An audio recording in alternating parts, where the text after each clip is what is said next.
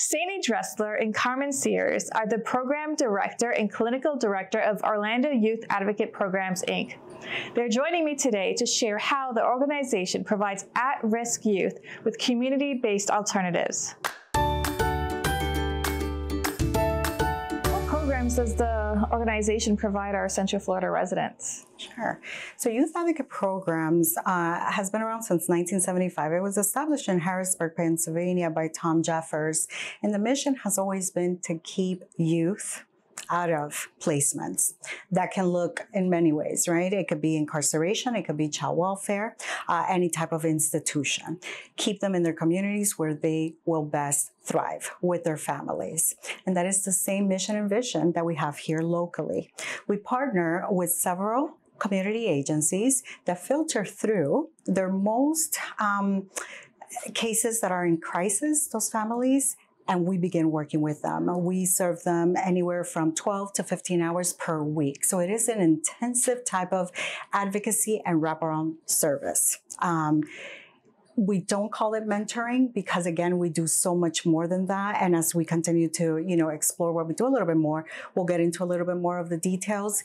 But in a nutshell, is that we are holding hands with our community partners to prevent children from going into the foster care system or any other type of incarceration. And we provide the therapies in the most natural environment, like at home, at school if possible. Yes. Right now, currently we do not contract with Orange County Public Schools, but we do the Tri-County and we do all the private schools and daycare and provide the therapy also at the office if the parent requires to come to the office. Right. Sometimes we have provided therapy in when they go to DJJ. Unfortunately, that is rare, but we have done it. Mm-hmm. So at the most natural place where the client is, and of course, we always try to prevent the client from going to any kind of institution so that they can stay in home and in their community. Right. So both programs complement each other very nicely, right? It's more of that one-stop shop, and a lot of the families feel comfortable with that. It's a little bit more organic, right? Because you have your team that is caring for your family, for your youth in one place, and we're constantly communicating. Mm-hmm. Tell me a little bit about the advocate model. The YAPWrap model, advocacy model, is very organic in the sense that we hire from within the community where our families live, right? So it's that peer-to-peer connection. They're coming from the same zip codes, right? They're able to identify. Many times even our advocates have lived through similar experiences, right? Or were that child, right? That youth that needed these types of services, right? When they were growing up. So they're able to communicate, to identify with the parents, to walk that walk, with them. And parents really gravitate towards that simply because here is someone, right, has the lived experience, not just the textbook, right, not just the training, but is able to identify with me, right? So again, it's very holistic, right, from the ground up. Available 24/7, right? It's more of that relationship building, right, from day one. Okay, from the day that we do that intake, which is immediate within 24 hours, we're already engaging the family in those conversations of how does normalcy look for you? You're the expert of your family, right? And that's what that advocacy model is, pretty much fostering all of that wraparound, right? But at the same time, building on that connection with the family. And for us, a lot of the clients that are on program, the advocacy program, also have therapy services. So what we do is we're part of the wraparound services that includes that child, and that whole family. But sometimes we have children that, because I think I'll say 80% of my population are kids that are removed or in danger of being removed because they're DCF referrals. So what we do is we work with the foster parents, the potential adoption if the kid is going to be adopted, and of course the biological parents to have that child in a better situation. Right. And so, but the therapist being involved with all these entities, the case manager, the foster, the biological, and the potential adoptive, the child has a better chance of adjusting. Right. stability. That's what we want to gain, right? Depending on what avenue that youth got to us or that family, obviously every case, as complex as it can be, is very individualized. And that's part of the program as well, right? No two shoes fit the same. So every family receives that individualized, treatment plan or care, level of care. And then we start pulling into the community and building those support systems, right? That's part of building that family team. You have the professional supports, and then you have their family supports, right? Their community supports. And we identify those and help them kind of grow. It's like you're building that village. Absolutely. Absolutely.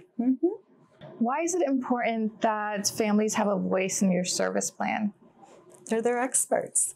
They know, what they want, right? And one of the first questions, when we go in and begin these conversations with them is, what's going on?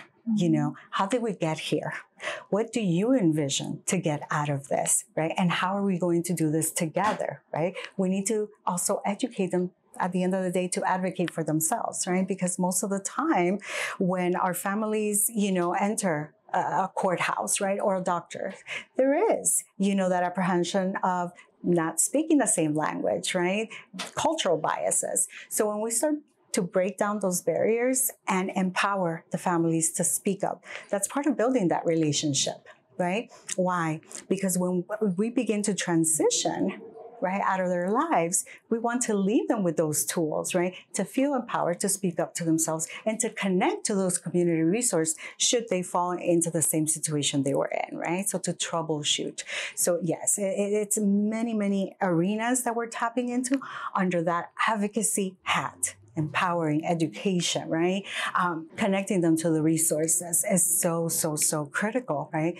Many social services are out there, but we don't see them on TV, right? So if it is by word of mouth, if it isn't by shows like yours, Ms. Emily, or agencies coming together, right? The more power that we can get out to the families, the better it's going to be for the outcomes of our children, correct?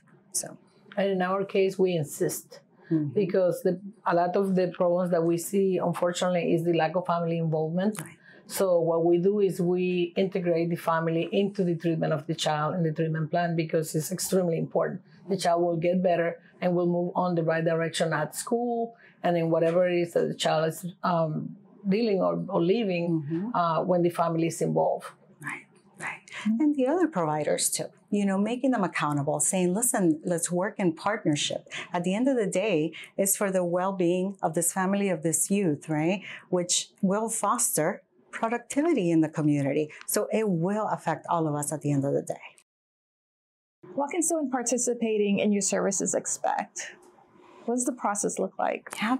So upon receiving, that call from one of our referring authorities, we already know that the case is going to be very complex because those are the type of partnerships that we have. These are, families that perhaps have fallen through the cracks, and has escalated, right, to a higher point that maybe they seem like, there's kind of no way out. So it's a very intense, right, type of relationship that we begin right away. And that's why it's so crucial within those 24 hours to get a hold of them, right? And put aside the paperwork. Let me learn about you. How did we get here? So even if it starts with just a phone call, and then going to meet them, thereafter. But at least giving them that option. Do you want to see me in person? We can do it virtual now, right? Any of those platforms, maybe out in the community, giving them that choice, right? Because again, they know what's best for them. And remember, chances are a lot of the families that end up working with us have been through the system, have met with many social workers and many other programs. So to them, it might feel you're just one more. So we need to break down those barriers, right? If they don't want to talk to us and they want to have a small conversation, guess what? We do that. We don't force them. And then we call again, So again, meeting the families where they are at. And again, depending on the situation of the case, acting immediately. Some of them are in crisis, right? So we need to jump right into what are those immediate needs and connecting them, right? And satisfying those needs or helping them do that. Others have a little bit more of that long-term, type of situation that gives us more of that chance to say, okay, let's go in, let's start building that rapport slowly, especially with the youth, implementing that advocacy right away, right? So when we do the intake, we bring the advocate to the table. We don't want to, right? That trauma of meeting a new person. No, come on in. We're part of the team now. And we start explaining it to them and gathering information. Our process is a long one. This is not, 1 hour a week, once a week. No, we see our families 3 times a week, sometimes more, for 12, 15 hours. So you see the level of building of that relationship. We're able to transport, right? If they have to go to court, if that youth has doctor's appointments, removing that burden from that family, right? Giving them that helping hand. Because many of our families, like I said, because their cases are so complex, they might be at risk already of losing their job because they continuously have to be calling out, right? To address the needs of their child. They're at risk of losing their housing, right? Because of the lack of work, no money to pay the rent. So many circumstances. So when we start doing that with them, of saying, listen, we're not here to create a burden. We're here to help. How can we help you? Mm-hmm. Well, I need you to take so-and-so to a doctor's appointment. Help me go do groceries. Let's do it. So again, the service looks however the family wants it to look. And for us, our referral process comes from the community. People actually call the office and say, I need my child in therapy. Mm-hmm. Or it comes from school or word of mouth or DCF, like I said. The doctors, sometimes we have the pediatricians call our office and send the referral, and we turn around 24 to 48 hours. Our families only get 1 hour a week, but and when it's needed, when the child needs more than that, it's up to 2 hours. Mm-hmm. Mm-hmm. And we match the therapies based on distance, cultural affinity, mm-hmm. and language. How do you first connect with those who need your services? Good. So the families call our office directly when they need it. The pediatricians calls us, or the school sometimes, even though we don't have a contract, a school can call directly. And of course, from the referring authorities, and sometimes Seyny's have the clients and they need services, and so pretty much from the whole community. Mm-hmm. We don't have, we do not, at this point, the only thing that we do is we do have tables at events and stuff, but we do not solicit the service per se, but we get the referral from when they call. Mm-hmm. There's a lot of avenues, thankfully, in our case, because again, it's more of a very intensive, streamlined type of service. We have partnerships and collaborations with several agencies, in the community that kind of funnel through those crisis, cases that they come across. And we are part of the diversion and prevention department with our lead child welfare agency that handles Circuit 9. And we partner with them in the prevention, right? And diverting of those youth from going into the system. So for them, it might look, the call to them might be coming from the Department of Juvenile Justice, right? We might have a child that is crossing over, involved in child welfare, but at the same time has probation. Or from a judge, that parent says, you know what, I don't want anything else to do. So we go ahead and we intervene at that stage as well. We have placement stabilization as well. So this might be a youth that perhaps has been adopted, right? But there is some risk of that permanency to be disrupted. So again, it could look very different, but it is from child welfare, and we do have, like I said, those partnerships in the community with other agencies. Yes. How can the community support your efforts? That is a very good question. Mm-hmm. We have, currently we have several therapies in different languages. We have Portuguese, Haitian Creole, Spanish, and English, but the community could support us by pretty much that, gathering providers that speak other languages. As Central Florida has more and more languages coming along due to the immigration situation, that would be one thing. The other thing, it could be about, community awareness. I think that is huge. Right.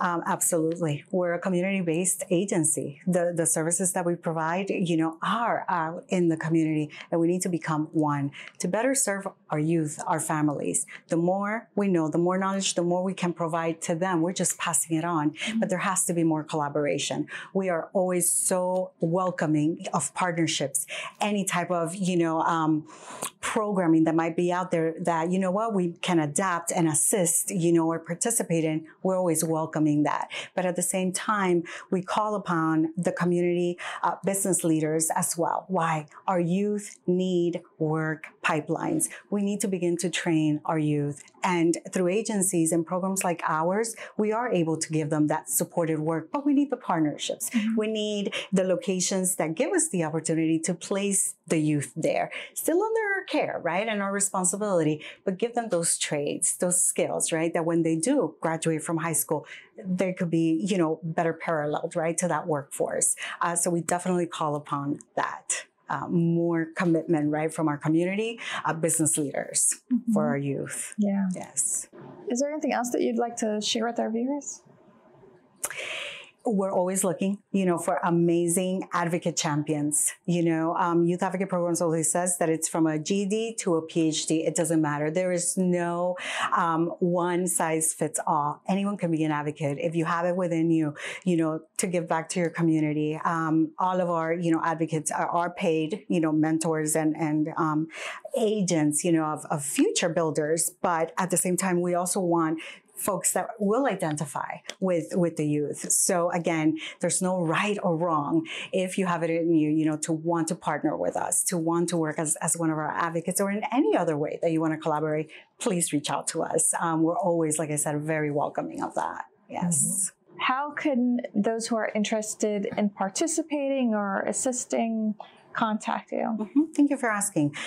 Anyone can reach our website. So we have our main site, which will guide you as to, what level of service you need or what information you're looking for. And that is www.yapinc.org. So yapinc.org. Or locally, give us a call, or if you're a local business that wants to connect with us or utilize us, our telephone numbers are 407-894-1708. Well, thank you so much for being here, for all the great work that you do. Thank you. Thanks. We appreciate you having us. Like I said, the more commitment, from the community we get, the better the outcomes are going to be for our families and our youth. Most definitely. Yeah, definitely. Thank you for inviting us. Yes. Thank you. If you're enjoying this show, please subscribe to our channel and follow our Instagram, Facebook, and Twitter accounts.